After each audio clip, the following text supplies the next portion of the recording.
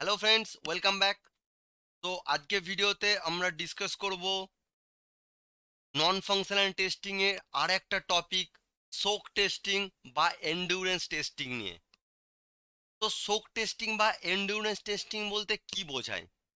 আমি প্রথমে একটা ছোট্ট উদাহরণ দিয়ে দিই তোমাদের, তাহলে তোমাদের জিনিসটা আরো বুঝতে সহজ হবে। যেমন ধরো, সোক টেস্টিং এর বেস্ট এক্সাম্পল, ধরো তোমরা রাত্রেবেলা মোবাইলটা চালিয়ে, মোবাইলে কোনো একটা ইউটিউব চালিয়ে রাত্রেবেলা ঘুমিয়ে গেলে। আমি ধরে নিচ্ছি তোমরা ইউটিউবের একটা যে কোনো মিউজিক প্লেলিস্ট চালিয়েছো এবং যে মিউজিক প্লেলিস্টটা কন্টিনিউয়াসলি চলবে। বা ধরে নিচ্ছি যে তোমার মোবাইলে অটো প্লে সেট করা আছে, মানে একটা ভিডিওর পর একটা ভিডিও চলতে থাকবে। সাপোজ নাও তোমরা একটা ভিডিও অন করলে, ওকে, দেন তোমরা ভিডিওটা দেখতে দেখতে ঘুমিয়ে গেলে। তোমার মোবাইলটা তখনও অন, ইউটিউব চলছে। তুমি সকালবেলা উঠে ঘুম থেকে দেখবে তোমরা যে ভিডিওটা, অন্য ভিডিও চলছে, বাট ইউটিউব স্টিল রানিং। মানে তোমরা অলমোস্ট 8 to 9 আওয়ার্স ঘুমিয়েছো রাত্রে, বা 10 আওয়ার্স ঘুমিয়েছো, 10 ঘন্টা ঘুমিয়েছো। 10 ঘন্টা পর ঘুম থেকে উঠে দেখবে তোমার ইউটিউবটা স্টিল চলছে। যদি তোমার মোবাইলে যদি পাওয়ার শেষ হয়ে না যায়, যদি চার্জ যদি শেষ না হয়ে যায়, তাহলে তোমার মোবাইলটা স্টিল চলবে, ইউটিউবটা স্টিল রান করবে। মানে ইউটিউব কোম্পানি ওই অ্যাপ্লিকেশনের ওপর, ওদের ওই ইউটিউব অ্যাপ্লিকেশনের ওপর সোক টেস্ট করেছে বা এন্ডুরেন্স টেস্ট করেছে। তাই ঘন্টার পর ঘন্টা ইউটিউবটা চলতে, মোবাইলটা চলতেই থাকছে বা ইউটিউবটা চলতেই থাকছে। যেমন আরেকটা উদাহরণ দিচ্ছি, প্রত্যেকে আমরা টিভি দেখি। তো ধরে নাও তুমি টিভি দেখতে দেখতে ঘুমিয়ে গেলে বা টিভিটা অন করে ছেড়ে দিলে। তোমরা দুদিন, ধরো তোমরা একদিন বাড়িতে নেই, তোমরা টিভিটা অন করে দিয়েছো। একদিন পর বাড়িতে এসে দেখবে যদি কোনো শর্ট সার্কিট না হয়, মানে যদি কোনো মানে ন্যাচারাল জিনিস না ঘটে থাকে, যদি কারেন্ট মানে পাওয়ার ব্যাকআপ থেকে থাকে, তোমার টিভিটা কিন্তু স্টিল চলবে। রাইট? তোমরা দেখে থাকবে, রাত্রেবেলা ঘুমিয়ে পড়ো টিভি চালিয়ে দিয়ে, পরের দিন সকালে উঠে দেখো তোমার টিভি চলছে। যদি পাওয়ার ব্যাকআপ থেকে থাকে, যদি পাওয়ার না চলে যায়, তোমার টিভি কিন্তু স্টিল চলবে। তার মানে কি, টিভি কোম্পানি তাদের প্রোডাক্টের ওপর সোক টেস্ট বা এন্ডুরেন্স টেস্ট করেছে।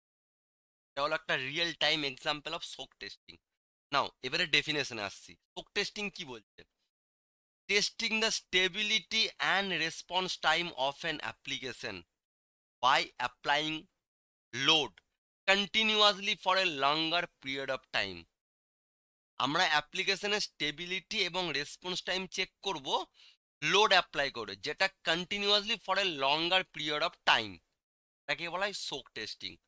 Now what is stability, what is response time, what is load, আমি অলরেডি আমার আগের সমস্ত ভিডিও, যেমন পারফরমেন্স টেস্টিং, লোড টেস্টিং, এই সমস্ত ভিডিওতে আমি তোমাদের ইন ডিটেলসে বলেছি। ওকে, তো তোমরা আমার এই ভিডিওগুলো ফলো করবে। ওগুলো নন ফাংশনাল টেস্টের টাইপস রিলেটেড ভিডিও।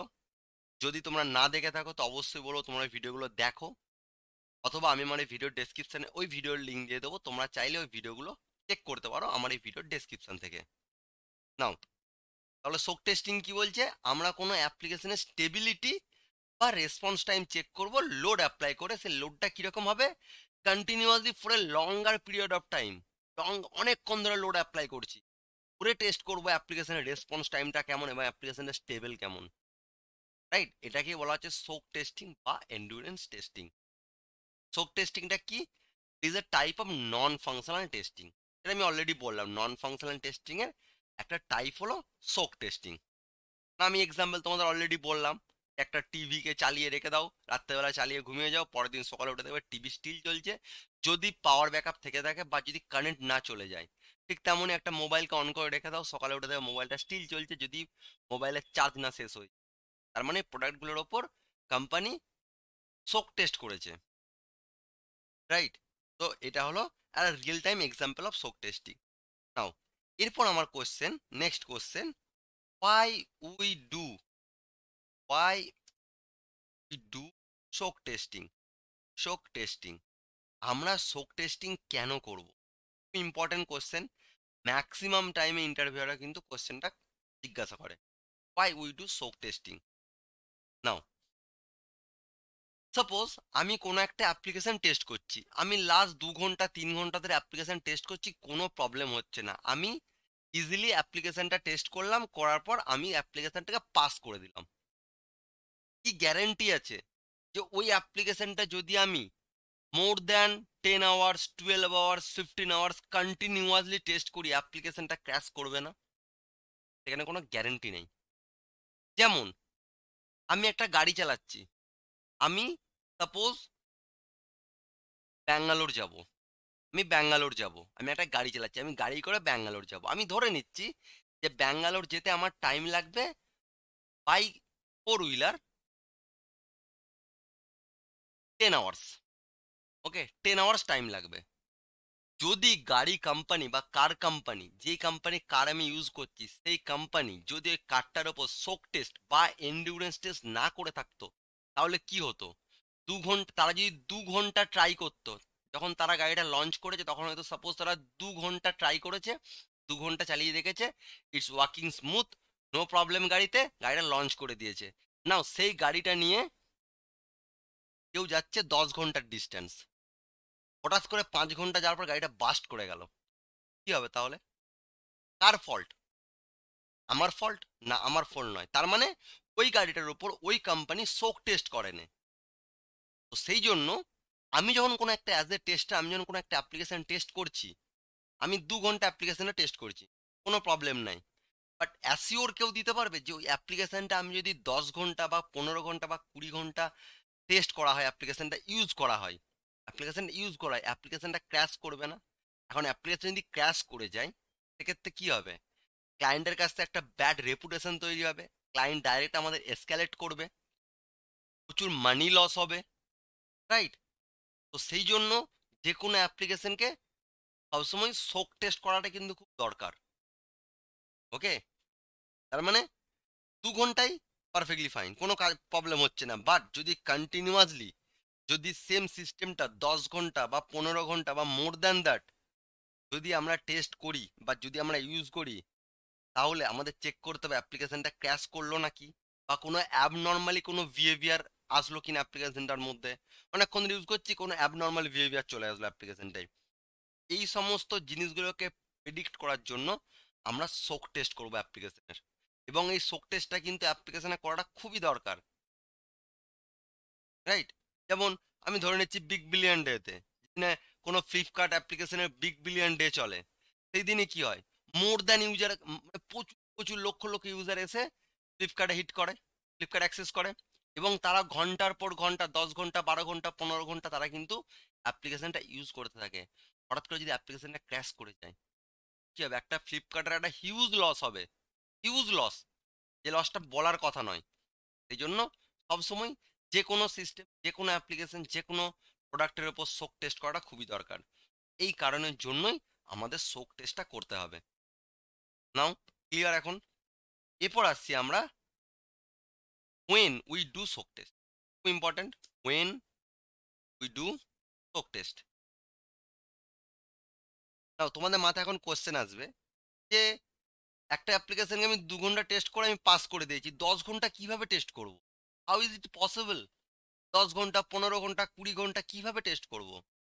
কিভাবে টেস্ট করে বলতে, তোমরা উইকেন্ডে টেস্ট করতে পারো, তোমরা রাত্রেবেলা অ্যাপ্লিকেশনটা ধরো অটোমেশন ইউজ করছো, কারণ এইসব নন ফাংশনাল টেস্টিং ম্যাক্সিমাম টাইমে অটোমেশন ইউজ করে করা হয়, রাইট? কোনো অটোমেশন টুলের মাধ্যমে নন ফাংশনাল টেস্টিং করা হয়। তোমরা সেই অটোমেশন টুল যখন রান করাচ্ছ সেটা রাতে রান করাও, দেন তোমরা রাতে ঘুমিয়ে যাও, পরের দিন সকালে উঠে দেখো অ্যাপ্লিকেশনটার বিহেভিয়ারটা কেমন আছে, কোথাও প্রবলেম হলো কিনা, কোথাও ক্র্যাশ করলো কিনা, রাইট? নাও ক্লিয়ার এখন যে আমরা কখন আমরা সোক টেস্ট করব? অথবা এটা ফার্স্ট পয়েন্ট। সেকেন্ড পয়েন্ট কি বলতে পারি? অবশ্যই যেটা, এটা তো মানে রিয়েল টাইম একটা এক্সাম্পল দিলাম কখন আমরা করতে পারি। এছাড়াও কখন করতে পারি? যখন কোনো সফটওয়্যারের বিলকে ক্লায়েন্টকে দেওয়ার আগে, মানে ক্লায়েন্টকে হ্যান্ড ওভার করার আগে আমরা সেই অ্যাপ্লিকেশনটার ওপর সোক টেস্ট বা নন ফাংশনাল টেস্টিং করবো। অবশ্যই অ্যাপ্লিকেশনকে হ্যান্ড ওভার করার আগে আমরা সমস্ত টেস্টিং করবো, জেনারেল। তাই সোক টেস্টিংটা আমরা ক্লায়েন্টকে কোনো বিল্ড দেওয়ার আগে বা ফাইনাল হ্যান্ড ওভার করার আগে আমরা সেই অ্যাপ্লিকেশনের উপর সোক টেস্ট করব বা এন্ডুরেন্স টেস্ট করব। তো নাও তোমাদের কাছে এখন ক্লিয়ার। এরপর আমি আসছি যে নাও এখন তোমাদের কাছে সোক টেস্টিং পুরো জিনিসটা ক্লিয়ার। এরপর আমি আসছি যে সোক টেস্টিং করার অ্যাডভান্টেজেস কি কি আছে। সোক টেস্টিং এর অ্যাডভান্টেজেস কি কি আছে? অ্যাডভান্টেজেস অ্যাডভান্টেজেস বলতে আমরা বলতে পারি প্রথমেই, যেমন সোক টেস্টিং আমাদের সিস্টেমের পারফরমেন্সকে ইমপ্রুভ করে। কারণ আমরা যে অ্যাপ্লিকেশনটা 2 ঘন্টা ধরে টেস্ট করছি, 2 ঘন্টা টেস্ট করার পর যদি আমরা বলি অ্যাপ্লিকেশনটা ওয়ার্কিং পারফেক্টলি ফাইন, সেম অ্যাপ্লিকেশনটা আমরা যদি 15 ঘন্টা 20 ঘন্টা টেস্ট ইউজ করার পর যদি বলি ইটস ওয়ার্কিং ফাইন, তার মানে কি হলো? পারফরমেন্সটাকে আরো ইমপ্রুভ করলো। তার মানে soak testing improve the performance, improve the, আমরা বলতে পারি 1 নম্বর পয়েন্টে কি বলতে পারি? Improve the performance, the performance, right? Now second point কি বলতে পারি? সোক টেস্টিং কি করে? সিস্টেমের রেজিস্ট্যান্সটাকে ইনক্রিজ করে। রেজিস্ট্যান্স, সিস্টেমের রেজিস্ট্যান্স ইনক্রিজ করে। Increase the resistance of a system, right? Number 3 কি বলতে পারি? সোক টেস্টিং এটা এনশিওর করে যে ফর দ্য, মানে হেভি লোডের ওপর, যখন প্রচন্ড ওয়ার্কলোড থাকবে, আন্ডার হেভি লোড আমার সিস্টেমটা ঠিকঠাকভাবে কাজ করছে। হেভি লোডে সিস্টেমটা কাজ করছে। নাও 4 নম্বর পয়েন্ট কি বলতে পারি? সোক টেস্টিং এটা এটা ইনসিওর মানে এনশিওর করে যে সিস্টেমটা হেভি লোডে কাজ করছে, but for a longer time, অনেকক্ষণ ধরে হেভি লোড আছে তাতেও সিস্টেমটা কাজ করছে। যেমন ফ্লিপকার্টের এক্সাম্পলটা দিলাম, বিগ বিলিয়ন ডেতে প্রচুর ইউজার এসে ফ্লিপকার্টটাকে অ্যাক্সেস করছে, হেভি লোড পড়ছে, প্রচন্ড লোড পড়ছে অ্যাপ্লিকেশনের উপর, স্টিল অ্যাপ্লিকেশন উইল ওয়ার্ক। যদি তোমরা বিগ বিলিয়ন ডে যদি তোমরা ফ্লিপকার্ট বা অ্যামাজন ইউজ করে থাকো, তো তোমার কাছে একটা ক্লিয়ার পিকচার থাকবে। তোমরা ঘন্টার পর ঘন্টা ইউজ করো, প্রচন্ড লোড আসে সেই সময়, ঠিক আছে? কারণ প্রচুর অফার টফার দেয়, তো সেই জন্য প্রচন্ড লোড আসে, লোড পড়ে অ্যাপ্লিকেশনে, but application will still work. Application কিন্তু ক্র্যাশ করবে না, তোমরা চেক করে দেখতে পারো। ওকে, তো এগুলো গেল আমার অ্যাডভান্টেজেস অফ সোক টেস্টিং। না, এরপর ডিসঅ্যাডভান্টেজেস কি আছে? ডিসঅ্যাডভান্টেজ বলতে কি বুঝি? ডিসঅ্যাডভান্টেজের ফার্স্ট পয়েন্ট আমরা বলতে পারি ডিসঅ্যাডভান্টেজেস।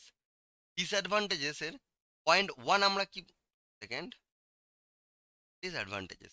সো ডিসঅ্যাডভান্টেজের ফার্স্ট পয়েন্ট বলতে পারি যে একটা সিস্টেম কতক্ষণ ধরে রান করবে এইটা কিন্তু প্রেডিক্ট করা আমাদের পক্ষে কঠিন হয়ে যায়। হাউ, আমরা কিভাবে বুঝবো যে একটা অ্যাপ্লিকেশন কতক্ষণ ধরে রান করবে, রাইট? তো it's difficult to know or predict how long that the test will run. তো এটা একটু প্রেডিক্ট করা কঠিন হয়ে যায়। নাও